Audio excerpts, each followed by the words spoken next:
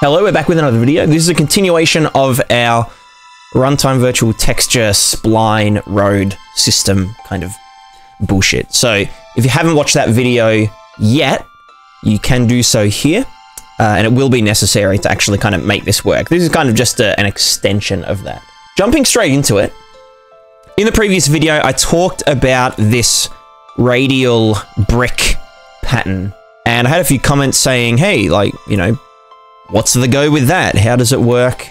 How do you do it? It does require a texture that's broken into segments. So this brick circle pattern, for example, uses a texture that looks like this. It's got rows of bricks. Now, you could do this with like cobblestone or something, but there would have to be gaps evenly spaced in it. This texture itself isn't perfect for this. It is good enough for the example. Essentially, this material is very similar to our spline RVT stamp. I like to call these things runtime virtual texture stamps. So essentially, it's just our runtime virtual texture spline road system without the spline. It's literally just a square plane that we're just printing to the RVT. So in the material, you'll notice that, again, we're not actually putting anything into the material output. We're only outputting to runtime virtual texture. We've got our road color, dirt color. You know, we're doing the same thing with the dirt offset and the dirt contrast and, you know, the paths contrast and all that stuff. It's all exactly the same. We've got our noise influence here. The only thing that's different in our material is the UVs going into the texture. So what we're going to do, we're just going to take everything that I've done so far to the UVs and just put it to the side. And now this, we just hit save. And you will see that this is now just the texture. The texture, nothing but the texture. So there is a function called vector to radial value. So this by itself results in this, a little bit wacky. So what we're going to do is we're going to offset it by -0.5 in both the U and the V. And so that's going to make it centered here. So what this is essentially doing, a good way to think of it is we have a texture like this. And what it's doing is it's kind of pulling this side out and around, and it's pulling this side out and around, and it keeps doing that, you know, out and around, until eventually they meet.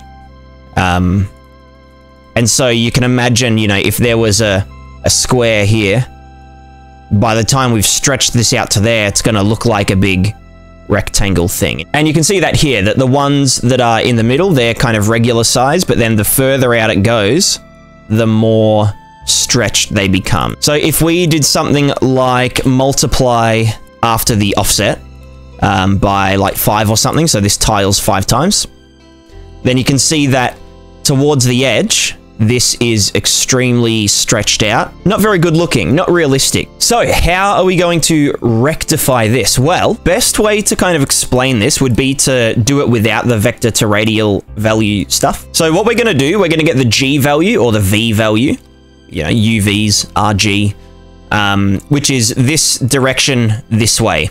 So, you know, as we go up a row, we're going up in value. Then what we're going to do is like a quantized function. So we're going to multiply by the number of rows of bricks in a single tiling texture.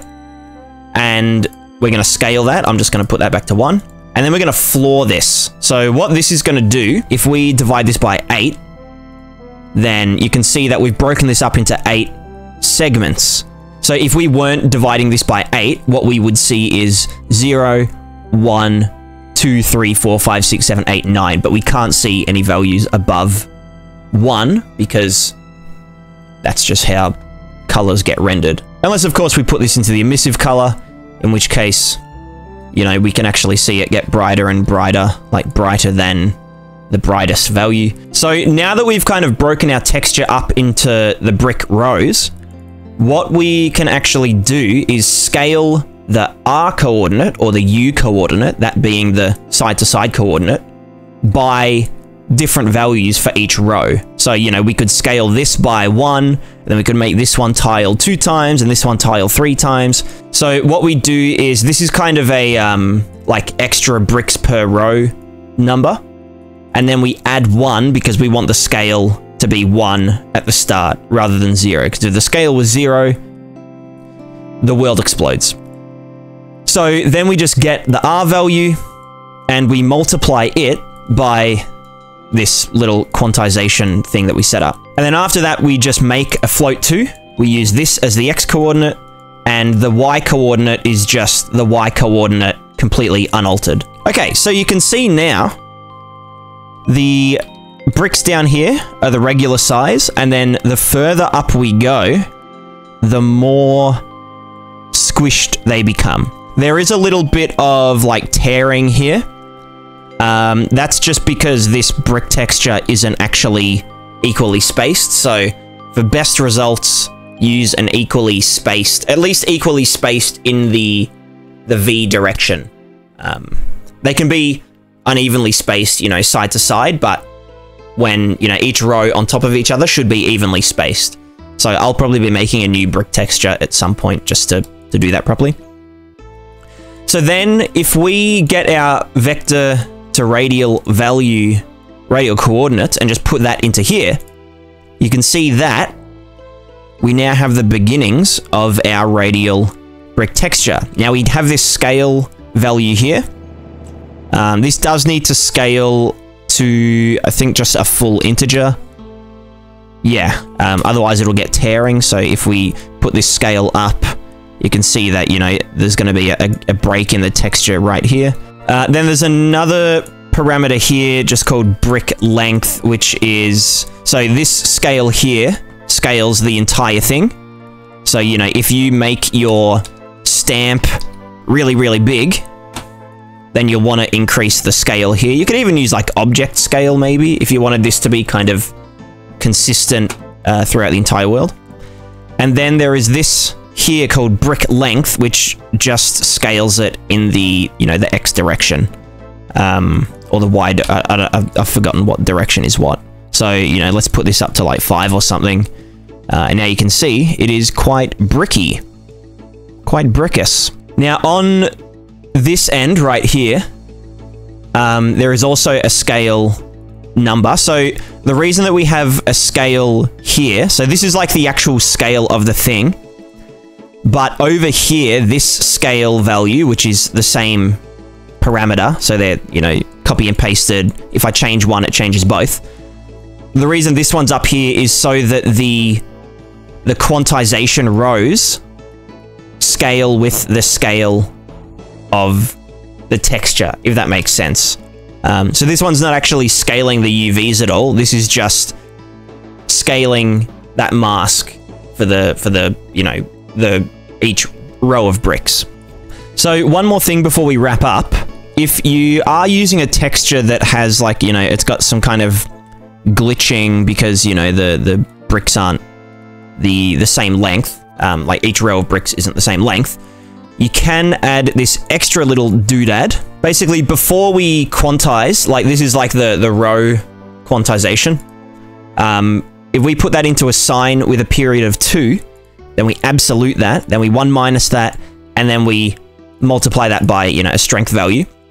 If we subtract this afterwards from the result, we can actually create some like we can force gaps between the bricks. So this can really help, you know, if there is kind of tearing and stuff, you know, this can kind of force some gaps between the bricks. So I like to keep this at just like a very slight value just to kind of help it, you know, 0.1, just to kind of break them up a bit further.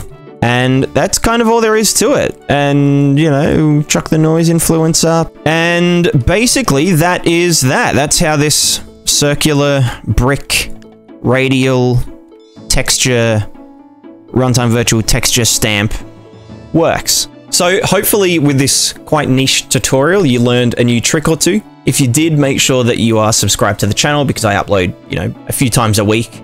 And it would be a shame if you missed out on the next videos. Also, if you do need help with anything Unreal Engine related, or you want to ask any questions about these tutorials and all the videos they upload, then you can do so through our Discord, which is always linked in the description. And you can always ask for advice in our Get Help section, where, you know, people just ask for advice, ask for help, troubleshooting, and people just dive in and rescue them from their Unreal Engine hell. Lastly but not leastly, if you do want to go one step further in supporting this channel and the tutorials and the development of Prismatic of the game, you can do so through my Patreon, which is linked in the description for as little as $1 per month. You guys are, you know, fantastic, and you keep helping me do what I love doing. So I guess with that, we say goodbye. Goodbye.